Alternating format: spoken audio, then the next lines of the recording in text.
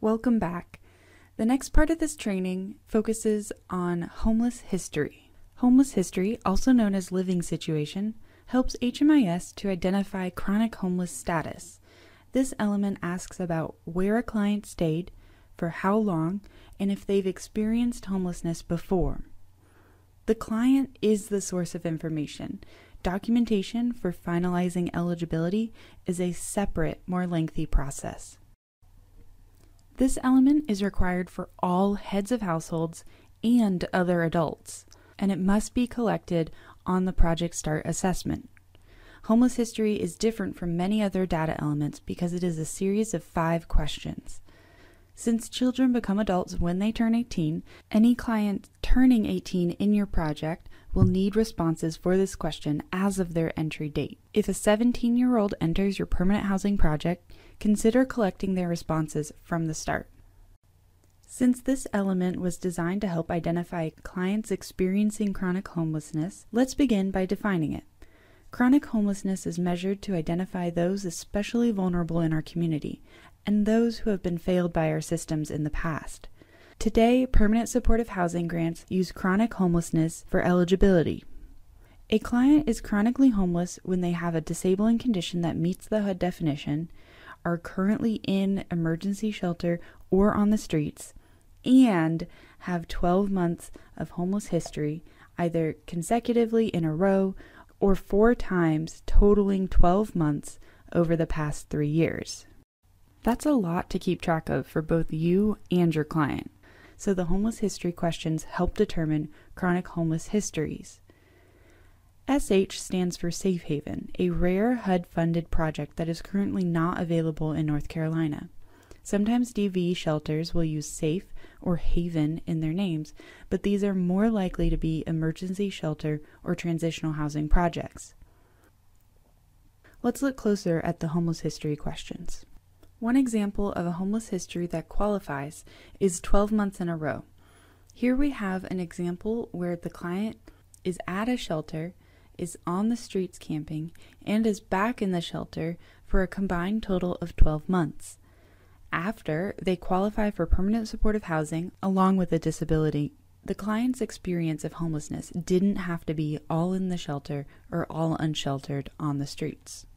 The other part to the chronic homeless definition is 4 times over the last 3 years, totaling 12 months. So what is considered a break in the client's experience? What does a break in a client's homeless history look like for chronic homelessness? There are 2 types of breaks. 1, institutional stays of 90 days or more. Institutional stays that would be in a jail, rehab center, or hospital.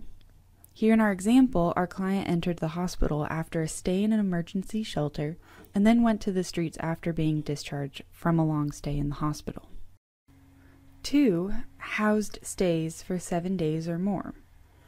Stays in a housed environment for a week or more could mean a doubled up or couch surfing situation.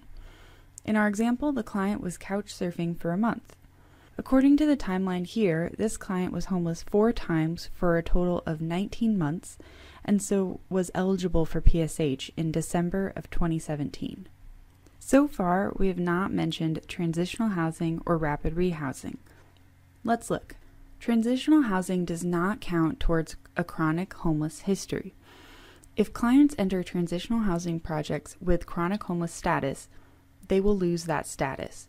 The exception is VA-funded transitional housing like Grants Per Diem or GPD projects. Clients maintain their status if they enter qualifying as chronically homeless. Clients entering rapid rehousing projects with chronic homeless status will still be eligible for PSH. Their time in rapid rehousing projects cannot contribute to their homeless history, however. Now that we're familiar with the chronic homeless definition, we'll look at data collection for a homeless history. The first question is called prior living situation. This asks which housing situation the client stayed in the night before entering your project. There are 3 categories here: literally homeless, institutional, and transitional or permanent housing situations. Here, homeless refers specifically to staying on the street or in a place not meant for human habitation or emergency shelter. Institutional situations include hospitals, detox or rehab centers, foster care, and jail or prison. Transitional and permanent housing situations include housed situations such as previously homeless projects or subsidies, private rentals, or transitional housing projects. At the bottom of the list are the standard responses of client doesn't know, client refused, or data not collected. One response under literally homeless situations that I skipped is interim housing. Only permanent supportive housing projects use this option, and even then, it will be really rare. The interim housing response cannot be used as a waitlist. It is only used if the client is identified as chronically homeless, applied for permanent housing, has been accepted, a unit or voucher has been reserved for them, and the client cannot move in immediately. This is about as likely as you being struck by lightning twice, so double check before using this response. Here's what the first question looks like on the paper assessment for street outreach and emergency shelters. It continues with the transitional and permanent prior living situation options. On the project start assessment for all other project types, including supportive services only, prevention, transitional housing, rapid rehousing, other permanent housing, and permanent supportive housing projects, the format changes a little. If a client does not meet the chronic homeless history definition, some sections may be skipped. Follow the columns, arrows, and instructions. If you're unsure, collect all 5 responses. For the first question, this means that the responses are arranged vertically depending on which category they fit into: homeless, institutional, or transitional and permanent housing. Here's a look at the complete list of responses for the first question, prior living situation. The second question for homeless history is length of stay in previous place. This refers to the amount of time the client stayed in the housed situation just selected for the night before. Here we have the options on the paper assessment for street outreach and emergency shelter. On the paper assessment for all other types, follow the arrows from the client's response of their living situation last night to section 2. If the client's response is one of the shaded options, go to section 3. If the question is not shaded, skip the other homeless history questions and continue to income. Shaded responses mean that the client could potentially qualify as chronically homeless, but more information is needed. The third homeless history question is approximate date this homelessness started. This date records when a client's experience of homelessness began and uses the same homeless history definition as above. This really is approximate. Use holidays, seasons, and other significant dates to help a client select a specific date their current experience of homelessness began. Here it is for street outreach and emergency shelter projects. On the paper assessment for all other project types, the question is located in section 4 of the homeless history. The fourth and fifth questions look back further. We ask the number of times and number of months the client was in emergency shelter or on the streets in the last 3 years. These questions refer to the client's recent history in the context of the chronic homeless history definition, using just emergency shelter and unsheltered experiences only. As a reminder, this does not require documentation and does not count as documentation towards chronic homeless status. It's just a starting point.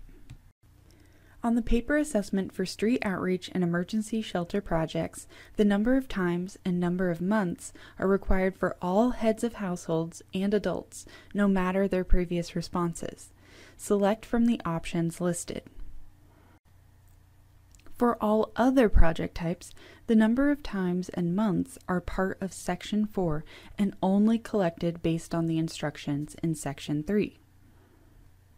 Here are Henrietta's responses for rapid rehousing on August 15th. She stayed in another shelter the night before, had been there for over a year, beginning about July 14th. In the past 3 years, she has experienced homelessness 6 times for a total of 19 months. On our paper assessment, this is what her responses would look like for rapid rehousing. Prior living situation is emergency shelter. We will follow this column to the next section.